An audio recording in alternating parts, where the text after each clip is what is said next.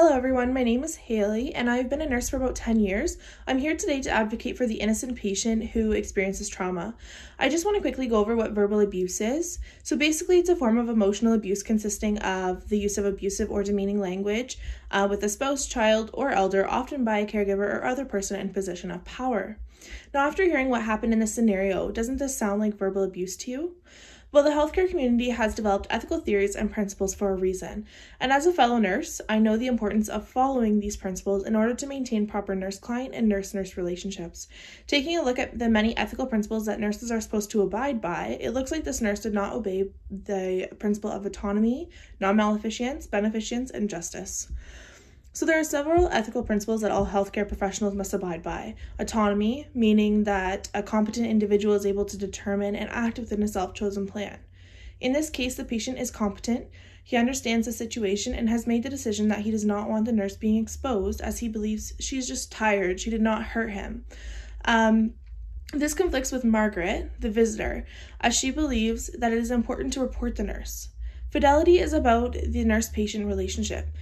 It's about nurses being loyal and keeping promises to the many people who trust us within their care. The nurse taking care of her patient did not keep her promise. When entering the healthcare profession, we know what it entails. The work is hard, it's heavy, long, and often very draining. Our patients have trust in us that we will provide the best possible care to them in their vulnerable state. Sure, she was probably overworked and very tired, but it does not give her the right to yell at her patient for something that he cannot control. Non-maleficence, meaning that the people of the society are legally bound to act in such a way to prevent or remove harm. So this is conflicting because Margaret believes that she needs to report the nurse for verbally abusing her patient, which she should, to prevent harm to that patient. But the patient states that everything's okay and that he believes he does not want her to report the nurse. Not only does Margaret have to abide by this principle, but the nurse should have been following it as well. It is our job as nurses to prevent or remove harm from our patients and not to cause harm as well. Beneficence, meaning that one makes a positive move to produce some good or benefit for another. The nurse is not benefiting her patient at all. If anything, she's making him feel more self-conscious about the situation that he's in. The nurse knows the importance of maintaining a healthy nurse-patient relationship in order to help the healing process and make the patient feel more comfortable. By verbally abusing her patient, she could remove the trust that this patient has for her, and even for healthcare workers, like in general. She could make it difficult for him to enter any healthcare setting because he's experienced this, as well as he may refrain from asking for help due to the negativity that he's receiving. It could cause a great amount of pain or harm for him as well. Lastly, justice. So justice means fairness and equity for everyone. This nurse is not providing fair care. Every patient should be treated with respect and all patients should be treated the same. If this nurse is treating all of her patients the way she treated this man, then she needs to take a step back and reevaluate what she's doing. She is not fair, she is not equal, and this is not right. I think that the most important principle to take away from this matter is the fact that she's not following fidelity. This is the number one principle that we learn in nursing school. The nurse-patient relationship, how to get patients to trust you as a nurse when providing their care. Just because this nurse has decided to act in this horrific way does not mean that all nurses are like this, but this sets the ground for other nurses. So, ethical theories. So, in the conclusion that punishment is required for the action taken by this nurse, it's important to understand what theories and methods that can be put to use in order to determine the best possible outcome for everyone.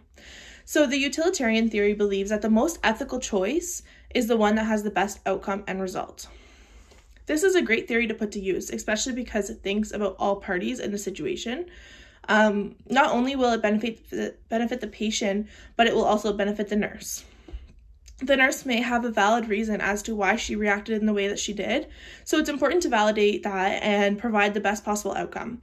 Mill's utilitarianism provides the greatest happiness for the greatest number of people. Very similar to the utilitarian theory, we would then discuss a plan that makes each individual involved happy about the outcome. On the opposite end of the spectrum, we have the deontological theory. So This involves rules that determine what's right or wrong based on one's obligations and duties. So this is very relatable in this scenario. If you think about it, the nurse has a duty and an obligation to provide the best possible care for her patients. She's required to meet all codes and standards and treat all patients with respect. She ruined the trust she had gained with her patients due to the fact that she acted in such a terrible way that could potentially cause harm to her patient. Kant's theory of moral value states that it's insufficient to look only at actions and the consequences of those actions without looking at the person's motives or intentions. So if the nurse had a valid reasoning behind how she acted that could potentially benefit the patient or have positive intentions, this would be a good theory to utilize to determine the course of action. Personally, I do not see how verbally abusing an innocent man has any good intention whatsoever.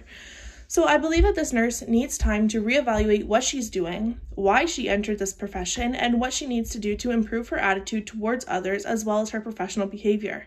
Using the deontological theory to determine this course of punishment is only right. As a nurse, she has duties and obligations, and she knew these obligations, what they were when she entered this profession.